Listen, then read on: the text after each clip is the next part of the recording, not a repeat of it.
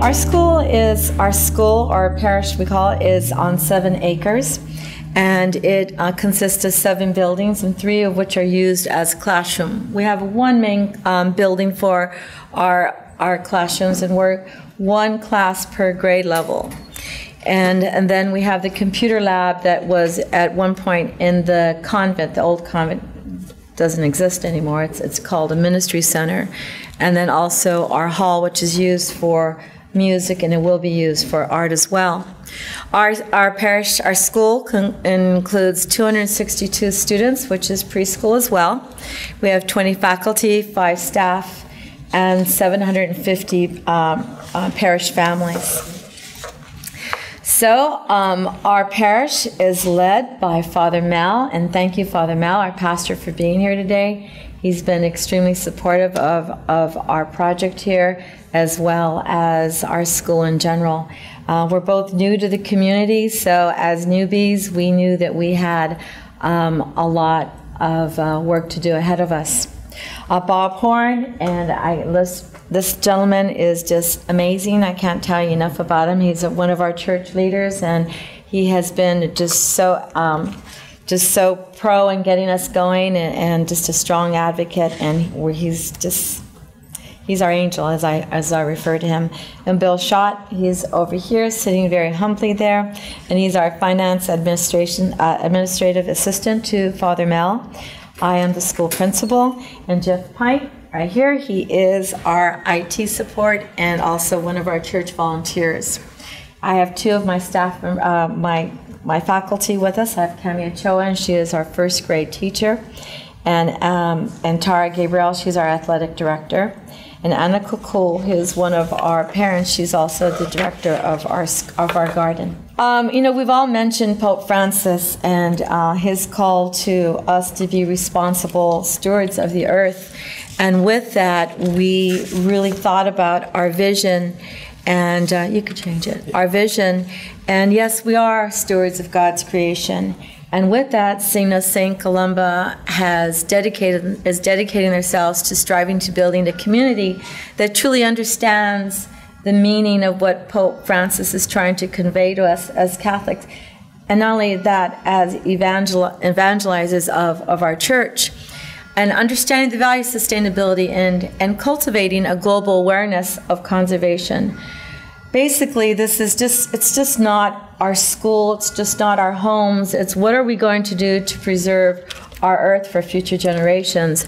And that's the big picture that we're thinking about, and would also like to reinforce into our school, and again, create a way of life, you know, not just this mission right now for this project. So with that, it is our endeavor. I'm sorry. Okay. That's okay.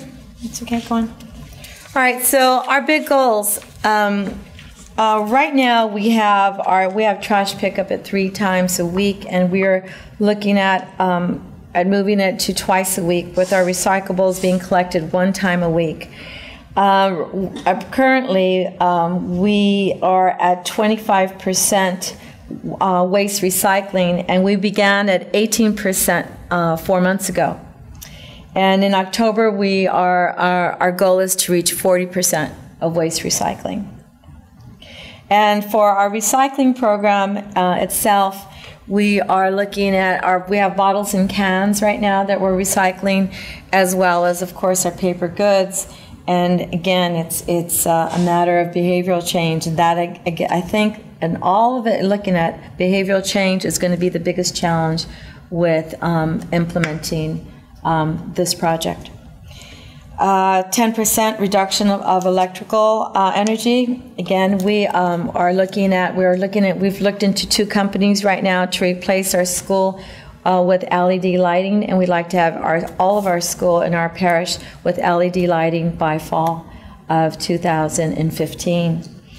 We have found that our computer lab, because it is it's in need of an upgrade, that our computer lab is, I guess, the culprit for the use of the most energy in our school.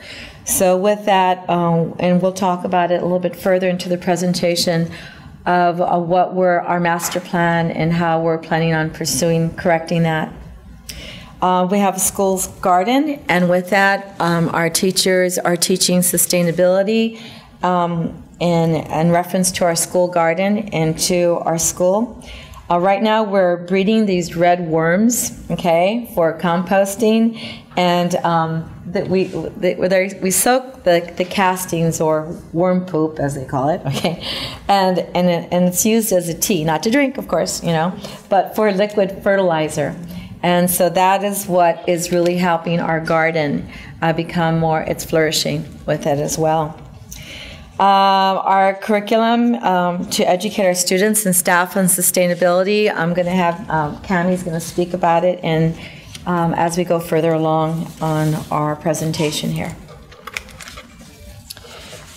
Okay, with our business case, we have a finance committee at our school, and with our finance committee, we brought to them our concerns about the energy usage in our school and the amount of money that we were spending on a monthly basis for water and electricity and our waste.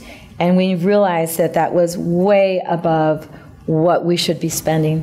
And that's when we decided that we would hire an architect, well, pro bono, by the way. Well, not the architect, but we would look at getting some architects into our campus to evaluate and how can we make our campus more environmentally friendly. We also we're fortunate to have 4 pro bono professionals working with us, 2 marketing and 2 grant writers, and 1 fundraising professional who is going to help us put together our master plan so that we can come up with the finances that will allow us to install our LED lightings, replace our computer lab with, upgrade our computers, and as well as our yard. We have never really had a yard with any kind of turf whatsoever in the 51 years that the school has been in existence. So, and again, the concern was when the school was established, because 51 years ago there was another water drought. And the sisters that established the school decided that it would be better for them if they did not add grass. Well, you know, we haven't been able to have we've had a lot of injuries on the campus in those 52 years and a lot of concern from parents. So now we have this really strong campaign that we are looking at raising enough money that will install artificial turf as well as upgrade our computer lab. And those are our short-term goals for fall 2015. We are looking at installing our waterless urinals, and we realize that the current ones that we have, they were probably installed when the school was opened, and they're not cost efficient, first of all. And not only that, we found that the boys like to play with them a lot, so we know what's happening with the water in there. Again, we're upgrading to LED lighting, and we are looking at reducing the power consumption with IT devices. We're looking at saving again through trash reduction. Again, our landscape design is going to reduce water usage. We also have a proposal that we can receive $3.50 per square foot for the grass that we have in front of the school, and we're looking at removing all of that. And with the money we receive from that, we can add it to our plan for our turf. Okay, so let's move on to that. And so now I'm going to have Bob and Cammie come up and talk about what we've done so far and our accomplishments. You do the accomplishments? You do the accomplishments. Okay, I'll do the accomplishments. I'm not going to read everything on here, but what we're doing as a school, we've done 3 things as a teacher that we're really focusing on for the students. My notes right here. 3 things we're really looking into involving the students would be recycling, our garden, and then more for the teachers than the students is the behavior changes. And I know for myself, I just will forget or not really think about turning off my computer and printer at the end of the day, turn off the lights when we're not in there. So I'm a first grade teacher, and we have a student of the day that does all the jobs. So they're the ones that are in charge of making sure the lights are turned off. They remind us about the computers, which they love to do. Upper grades, the teachers take care of that. But we all realize it's a behavior change for us. The second thing is recycling. As Rose mentioned before, a couple months ago, we had an assembly and had our recycling trash disposals, daily disposal, and they came out and gave us boxes and stickers, and we had student council put on an assembly. Really got the students involved on recycling items that they see around the school. So like their hot lunch containers, are they recyclable or not? Things like that. And it really got the students excited. We had a little contest on decorating your bin, which you'll see up there soon on our slides. And then, as I think Rose had mentioned, our recycling has improved. It was 18%, it's up to 25%, and we want to be at least 40% by the end of the school year, of next year, or December. And then on recycling, we also had a rummage sale where everything was $1, and that was for all reusable items. And then the third thing is our garden, which we're really proud of because we had a parent, Annika Kuhl, who could not be here today, but she started 4 years ago when her daughter first started at St. Columba in really promoting a garden. We had a yard, we had dirt, but that was it. And she has, in 4 years, really transformed it. We have a butterfly garden where we, especially first grade, we will get the little containers and let the butterfly, see the stages of the butterfly from the caterpillar to the cocoon to actually being butterflies, and they keep coming back every year, and you'll see all these cocoons in the yard and on the building too. A lot of our garden was put together with donations. Men's Club is really big on helping us out doing the raised beds. Of course, we have all the free child labor that we need, which is great and the kids loved it. Anna was telling me last night, she said we'd have manure and dirt, and they would come in and they would mix it up, and they were getting dirty and sweaty.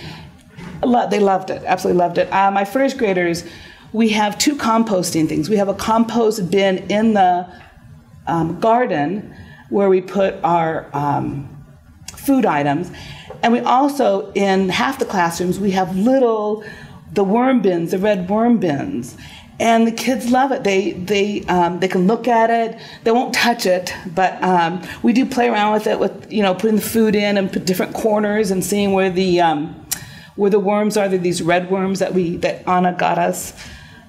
She says also, I said, how are you doing all this with financially? And she says a lot of it, she talks to people, and she's at Home Depot, and she got some free seeds because she was talking to somebody at Home Depot about the school garden. She also contacted a master gardener, and she gets lots of emails and great ideas from that. There was a workshop at Del Mar Fairgrounds that she went to that she got a lot of information about. The main goal for us, I think, as a teacher, is teach our students about gardening and what does it take to run a garden, and how you can do it small little pot garden, or if you have a yard. Again, our Eagle Scout put in the drip system, the fence around it. Our composting bin in the yard, in the garden itself with the food, that probably won't be ready to use until the beginning of the school year next year. And the little phrase that 6th grade's in charge of collecting the food, and they call it doing the rot thing, is their little phrase. And then our composting bins that we have in the classroom with the worms, we should be able to use all of that by the end of the school year, maybe even probably next month. And then one more thing, to keep it sustainable is, besides getting donations, is maybe planting plants, and then selling them, putting them in pots and selling them, maybe the pots that the kids decorate, and selling them. So something like that to help raise funds for our garden. I'm more the nuts and bolts type person to this group, so we'll just quickly go ahead to this summary slide. Go to the next one. We'll just go you through the 0 to 6 months initiatives here. Replace all interior and exterior lights with LEDs. We hired a company that Gray Bar from, I think they're up in LA. They came down and took a look at all the lighting fixtures we had and light bulbs we use and came up with these figures for us. Projected cost for us is about $17,000. Annual cost savings about almost $5,000 from that just by going to LEDs. And they even gave us the CO2 saved on that, which is kind of amazing. We didn't know how to do that, but they gave us that. So another nice thing about that program is they allow you to use the money that you save. Say it costs you $1,000 a month for your energy costs right now, and you get it down to about $600 a month. They'll allow you to use that $400 to pay off the total cost. So there's the out-of-pocket cost to you is almost zero.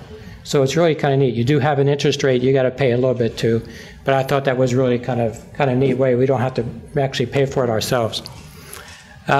Replace old urinals.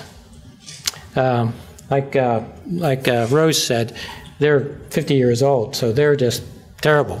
So we had a company come in through our maintenance is our janitorial supply company. They brought in a vendor, waterless. They came in and said, we can put another one in here, save you 30,000 gallons a year. And the cost savings on that is $168 a year. Not a whole lot. Like Dee was talking about, the water isn't that expensive right now, but it will continue to go up. And the nice thing about that, there's a $200 rebate for each one of these devices. We have 9 of them in the boys' bathroom, so it'll actually only cost us about $100 to buy one of these. So it's pretty good. Increase our recycling to 40%. Like Rose was saying, right now we have trash picked up 3 times a week and recycle bin once.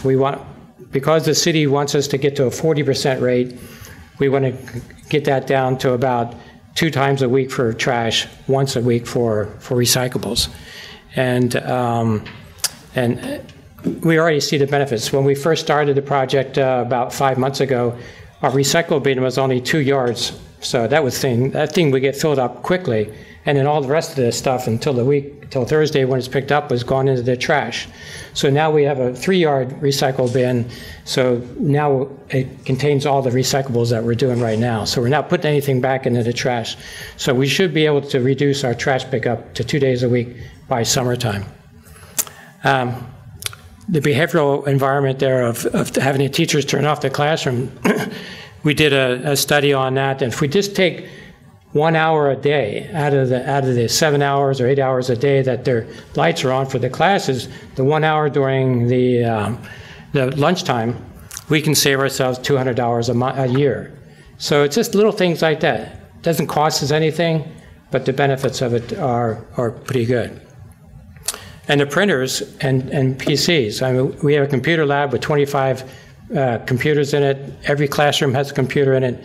So we're looking at like 37 computers. And before we started this, they were on constantly. You know, the old theory was, don't ever turn off your electronic equipment, right? Always leave them on.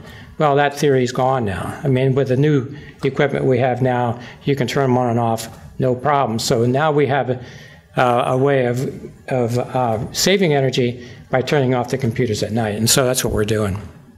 So that's kind of our summary of initiatives for the 6 months, and I think all that can be realized. For the 6 months to 2 years, it's why don't you go on to the next one? We'll just shove on here. When we were up at Cathedral at Sal's place, we saw these water bottle refilling stations. We got to get some of those. So we did some research into it.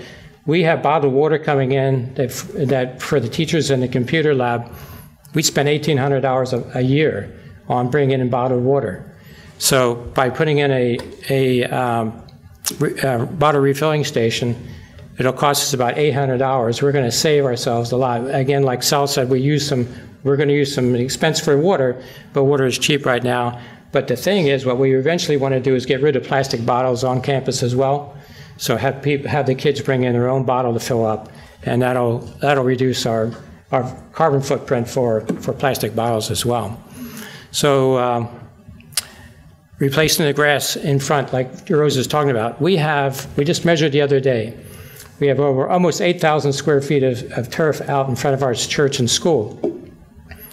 The city, between the city and the county, we can get a $3.50 rebate on every one of those square footage. That gives us $27,000 that we can use to re-landscape our front and then use those funds to fund our other sustainability projects that we want to do. So it's just a great time to do it because the city just got on board with that. They had gotten out of the rebate program because they didn't have any money, but they just put some more money back into that program. So between the two agencies, we can look at getting a lot of money back from that. The other thing we have printers in every classroom, and there's an ink cartridge cost to that every year, as well as the energy used in that. We have a really nice copier in the office, and what we want to do is connect that to the printers, or connect that to the computers in the classroom, so the teachers can now print to the copier in the office, and eliminate those extra printers in the classrooms. And we'll save ourselves about $1,500 a month on just printer ink cartridge and energy savings on that. The one thing we haven't done yet is put the ecobee thermostats in the church yet. We still have a problem with getting Wi-Fi into our church. And so as soon as we get that situated out, the ecobees will go in there, and that will definitely save us some money on our HVAC energy requirements there. Long term, we had a Sullivan Solar come out, Sullivan Energy come out a couple years ago and gave us these figures on installing solar panels. So the figures on there are probably a little old. They're 2 years old. But you can just see by putting in solar what it can save you. So it's something that we have in the 5-year range of going solar on our campus, because it really does save a lot of energy. We're probably one of the only churches and schools that has a pool in their what used to be the old convent. I guess when they built the school, they had to entice the nuns to come over and use the pool. Growing up and going to Catholic grade school, I can't envision a nun going in and being in a bathing suit, so I'll let that go. Or should you? And the last thing there is we started doing changing our windows. Our classrooms are 50 years old, so a lot of them single pane, the old sliding type, hard to close, hard to lock. So we started replacing the windows a few years ago, and we got about 5 of the classrooms. We have 4 more classrooms to do to replace the double pane, and there is a heat factor involved in that, because like at St. Rita's there, it gets really hot. A lot of asphalt around our classrooms, and in the summertime, we're actually in September, that's when our hottest time is. It gets to be really warm in those classrooms, and we don't have air conditioning either. So to get the double pane in there to help with the heat transfer and that, it would really be really good. So that's something that it's going to cost us some money, and we just have to plan for that probably over the next 5 years. Okay, how we're going to monitor this is we have basically the finance team here, just about. We have Bill and Father and Rose and myself, and we're going to be monitoring this. Bill will be taking in invoices each month, and we'll develop a plan on monitoring and how we're saving and how we're doing it, and how good or how bad we're doing it, and we're meeting our goals. If we're not, then we got to just make it a little bit better. So I know we're probably running out of time. So, okay, risk. The risk is of not doing it. If we don't do it, it's just going to cost more. One of the metrics that this electrical company gave us is if we didn't replace the lighting with LEDs, what it would cost us next year, 2 years, and all that. And it just is amazing how much you're going to lose by not going to LEDs. So the risk of not doing these things is not only for the protection of the environment and sustainability, but what it's going to cost us in years to come if we don't do these things now. So the rewards are just fantastic. I think just like everybody who's gone before us here, is that it just makes it so much better if we can teach our children how to recycle, how to turn off lights when you get home. I mean, how many times have you gone home at night from work and every light in the house is on? The TV is on, the stereo is blasting, and the children are in the room with their earbuds on playing their video game, you know, and it's just all this energy being used. And what we want to teach the kids at school is to, when they go home, is to be able to turn the lights off and on, keep that energy in your focus of reducing your energy requirement. So we would really like to get to zero waste, just like St. Rita's. It's going to be a long haul, but that's the ultimate goal. So in May 2014, the Pontifical Academy of Sciences held a workshop at the Vatican, and it pointed out the responsibility that humanity has towards protecting our natural resources and the need for sustainable advancements that will preserve our natural resources, humanity, and all living things. We are committed as a school towards restructuring our facilities to making them environmentally friendly and instilling behavioral change to promote sustainability within our staff, with our students, within our community as well, and hopefully you'll even venture further out beyond that. But furthermore, as the livelihood of Catholic schools continues to be at risk, St. Columba, this 5-year plan is realistic for us, and we're going to pursue it in the 3 phases as well. And it will allow us to cut down cost on energy, waste, and water so that we can continue not only to preserve contribute to the preservation of our earth, but also to preserve the livelihood of our school so that we can exist for another 50 years, if not more. So thank you very much.